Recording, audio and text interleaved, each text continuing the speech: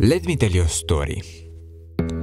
For years I've been forcing things, trying to fit a bingo checklist made by others for what success looks like. I looked around and I didn't like the results of the people around me, and that hasn't changed so far about me. This was the catalyst. I sought to look at alternatives. Lots and lots of smart people online. You could go watch some cheap refurbished Netflix shit or listen to Peter Thiel talk. Matter of choice. And so I did. I chose the latter. Only reason being the former brought me pain. I couldn't stand playing some game or watching some movie when it was clear that I had to move, and those are just empty ways of killing time. The ambitious people have valuable information, lots of valuable information, but only for the ones that truly desire what they desire. There's a single definition of success. Look at yourself in a mirror in the evening and wonder if you disappoint the person you were at 18. I didn't know what I wanted, so I followed what other people said it's good to want. 5 habits of the most productive people, 7.3 morning routines of the world's billionaires, 12 rules for cocaine addicts, how to shit diagonally like Elon Musk.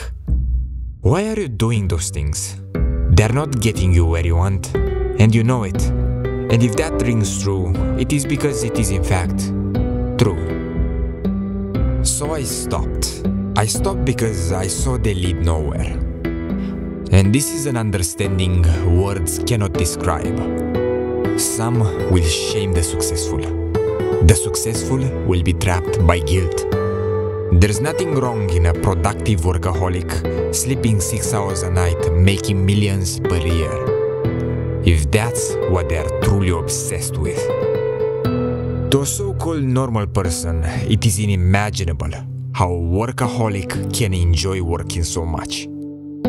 That's because their play looks alien to the play of others.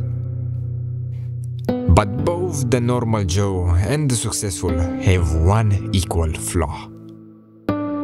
Most haven't realized that there's nothing to do other than play. And the ones that did are now walking on water. There's no so-called serious matter in the world that isn't invalidated by death. There's death at the end of every success or demise. Death is not the issue. The issue is the question. Have you wasted your life chained to chasing ghosts? Did you really want that? You've heard the words before. Let go.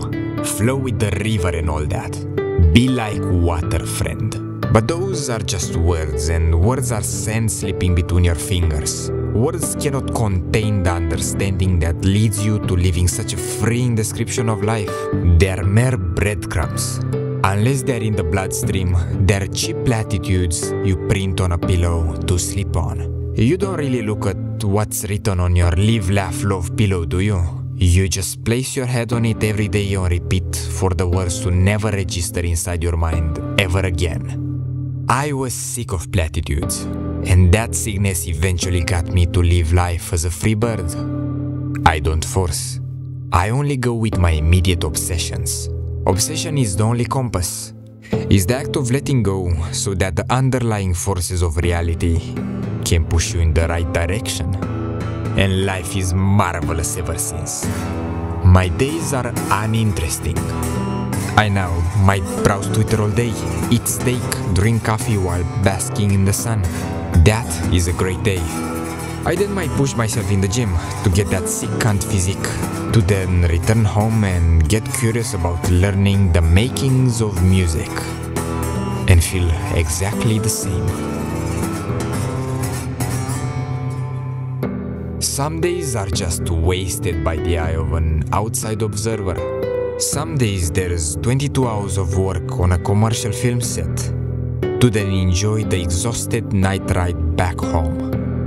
Some days I'm just bored and I choose to jump out of a plane instead. If something sparks my eye, I better get it done immediately, as for the times I wait, the fire disappears. I listen to music, get an idea, I write. This full script, written on a green tea field sunny afternoon. It comes if you listen. An ode to some of my favorite and most misunderstood words ever written, forged into being by one whom I thought to be the ultimate loser, only to realize he's a rare winner. Badass in crystal form, engraved in Charles Bukowski's tombstone. Don't try. Few know what he meant, and fewer people live the understanding. The ones that have it in their bloodstream have left the chase, and they've let life chase them. It comes, it whispers, it never shouts. Listen.